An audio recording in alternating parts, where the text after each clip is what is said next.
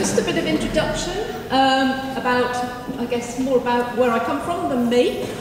So I come from the University of Warwick, the School of Life Sciences. That's based near Coventry, but actually I'm based on the campus at Wellesbourne, which we call Warwick Crop Centre. And there are quite a number of us who do research on crops, particularly vegetables. And that's mainly, I guess, because we were previously the National Vegetable Research Station and then HRI. And actually, just before Christmas, we celebrated 70 years of research on vegetables on the Wellesbourne campus. So our main focus these days is on reducing inputs into crop production, which might be pesticides, might be all sorts of other things. Also, Wellesbourne is the home of the UK's Vegetable Gene Bank, so the national collection of vegetables, if you like, and that's funded by DEFRA. And just to say that within the university as a whole, we have a cross-disciplinary theme on food, so we have a range of interests in food. So, as Adam said, and I'm sure the day has started in that way anyway, climate change is happening. And what I've noticed increasingly is that almost every day in the news there's something about an impact of climate change. And these were just two from sort of Christmas time. So climate change is leading to reindeer starvation in certain areas in the Arctic, and obviously Australia and the fires. So yeah, it's definitely happening. So if you like, my source of information about projections, climate change projections for the future, come from a collaboration which includes the Met Office and the Environment Agency, and is supported by a couple of government departments. And every so often they produce a new series of climate projections to indicate what they think might happen in the future. If we first of all think about the recent past, so what's happened in the last few decades, then the average temperature over the most recent decade, so the last 10 years, has been 0.3 degrees C warmer than the 30 years from 1980, and 0.9 degrees C warmer than the 30 years from 1960 to 1990. So definitely an increase in average temperature. And then winters in the UK for the most recent decade have been on average 5% wetter than 1980 to 2010, and 12% wetter than the 1960s to the 1990s. And summers in the UK have also been wetter, which I guess is sort of counterintuitive, because I guess at one point people were talking about drier summers, and that's by 11 and 13% respectively. So in terms of the projections for the future, then in terms of temperature, then by the end of this century, all areas of the UK are projected to be warmer, more so in summer than in winter, and hot summers are expected to become more common. So the temperature of hot summer days by the 2070s shows increases of between 3 and almost 7 degrees C under a high emission scenario, so that's quite a rise in temperature, along with an increase in the frequency of hot spells. And also what they call hot spells, which is a period of maximum daytime temperatures exceeding 30 degrees C for 2 or more consecutive days. At the moment they're largely confined to the southeast, but going forward, they expect that the frequency of hot spells and their occurrence further north will increase. So, I'm just going to provide a few examples, and first of all to talk a bit about the effects of temperature on perennial fruit production. And this is based on some work that colleagues have done. And I think one of the key factors is the fact that winters are getting warmer. And so in the absence of effective chilling, there are a number of crops, woody perennial fruit crops, where if they don't get enough chilling, then basically flowering is impaired, which will lead to poorer yields. And this could have serious repercussions for UK perennial fruit crops, but it might be partially compensated for by a decreased number of frosts, because obviously in certain years frosts also impact on the yield of certain fruit crops. And I guess one of the responses that might be made to address this is actually to look at breeding new varieties who don't require such a degree of chilling to flower properly. Another piece of work that we did was about the effects of temperature on vegetable and salad production, and again a number of example crops. I'll start at the top with potato. So winter temperature, obviously potatoes are in store during the winter, but higher temperatures in winter may cause loss of quality in ambient stores, so obviously the temperature will be higher. In terms of summer temperatures, then warmer summers in higher latitudes are associated with higher yields, so that may well be good news.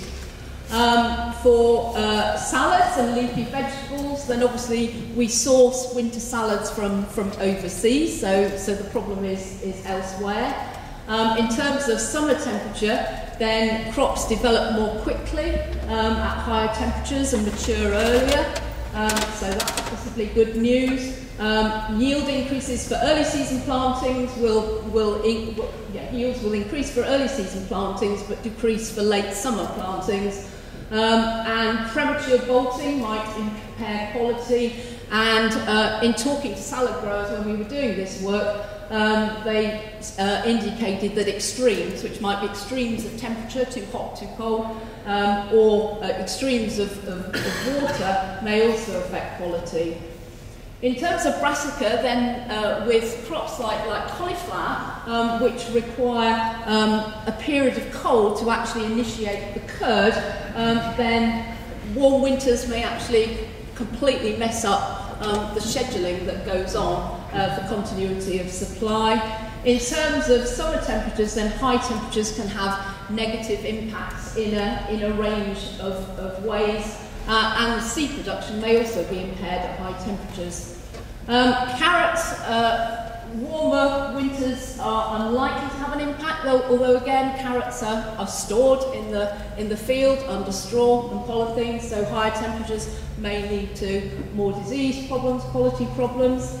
In terms of summer, then increased temperature has a positive impact on growth and yield, and that's enhanced by elevated CO2. Finally, onions are in storage over winter. Increased temperature makes them grow more rapidly, but that is likely to reduce yield, but that may be offset by elevated CO2. In terms of wetness, then projections say that despite the fact that there is likely to be an overall drying trend in summer, new data that they've generated suggests that the intensity of summer, there will be an increase in the intensity of heavy summer rainfall events, so periods when large amounts of rain fall.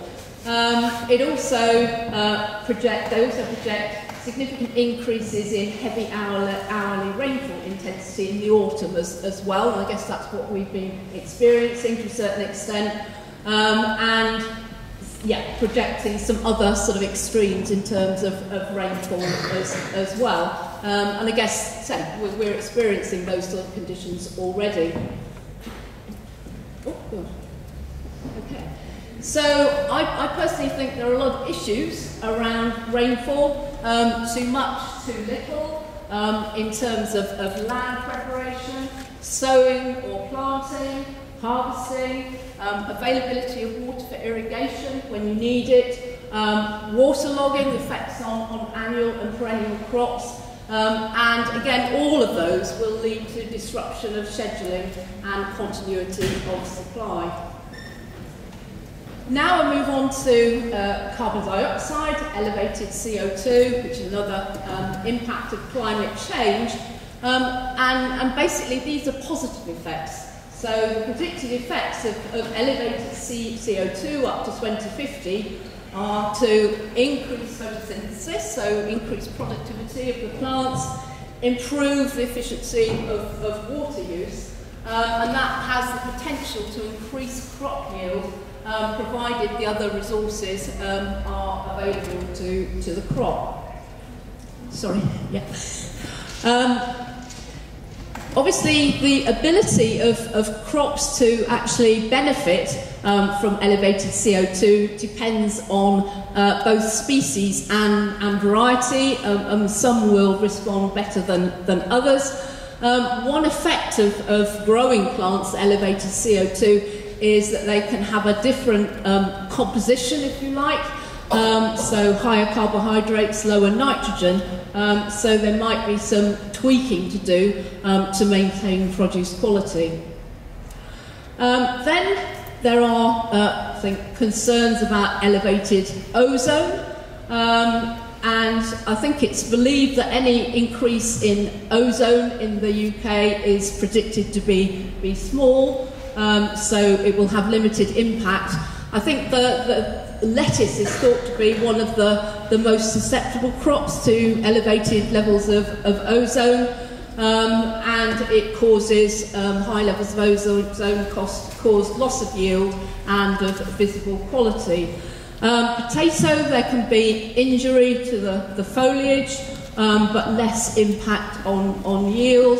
And carrot, higher levels of ozone can lead to chlorosis of the leaves and some loss of yield. In terms of the effects of climate change on soil biology, then, and this is the FAO view, and some people in here may have other thoughts about this, but basically they're suggesting that increased productivity of crops and of plants because of elevated CO2, elevated temperature, will lead to, if you like, a lot of biologically beneficial effects from the organisms that live in the soil. And, for example, increased microbial and root activity would lead to increased rates of plant nutrient release from soil minerals. Increased mycorrhizal activity would lead to better phosphate uptake. And these effects will be in synergy with better nutrient uptake due to the higher CO2 concentration. And then in terms of soil organic matter, then if the plants are growing better, producing more roots, then that would lead to higher levels of soil organic matter. It's likely that the carbon to nitrogen ratios would change, would be higher ratios, which would lead to slower decomposition, which might actually be favourable, provide more time for incorporation into the soil by earthworms, for example. And generally the thought is that the increased productivity and water use efficiency of crops and vegetation and the generally similar or slightly higher rainfall indicated by the models would lead to increases in ground cover and consequently better protection against runoff and erosion. However, you have to bear in mind that extreme events are still predicted to occur, and those are likely to have adverse impacts on the soil. So now I'm just going to talk, for the last section, a bit about insect biology and the potential impact of climate change. And this is the area on which I've actually worked myself. So what drives insect biology? Well, insects are cold-blooded organisms, so basically it's temperature that drives their rate of development, and the hotter it is, the faster they develop, and that's within certain limits. Their survival can be affected if it's too wet or too dry. Some species have special adaptations to survive extreme conditions. And then you have to think about the natural enemies as well. They have a range of natural enemies, and obviously climate change will also affect those, but it's very difficult to sort of tease out what those effects will be, but climate change may well desynchronise some of the natural enemies with the pests. I was going to just talk a bit about 3 pests of carrot on which I've worked. So I think these are the 3 main pests of carrot. So carrot fly, aphids and cutworms, which are caterpillars of the turnip moth. And talk a bit about each and the likely impact of climate change. So for carrot fly, it's potentially quite complicated. At the moment, in the southern UK, it has 3 generations a year, so if you like, goes through three life cycles. The likely impact of climate change will be that the first generation is earlier.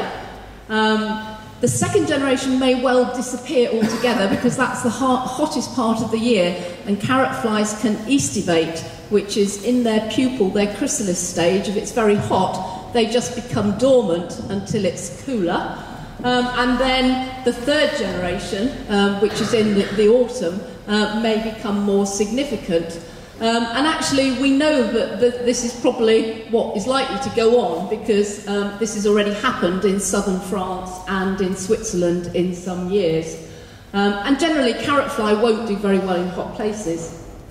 The next example are the aphids, and with the aphids, although their presence is a problem on carrot, it's actually their ability to transmit viruses that is the main issue. We think that it's probably the main species is the willow carrot aphid, but there's some AHDB work going on currently to work out which is the most important.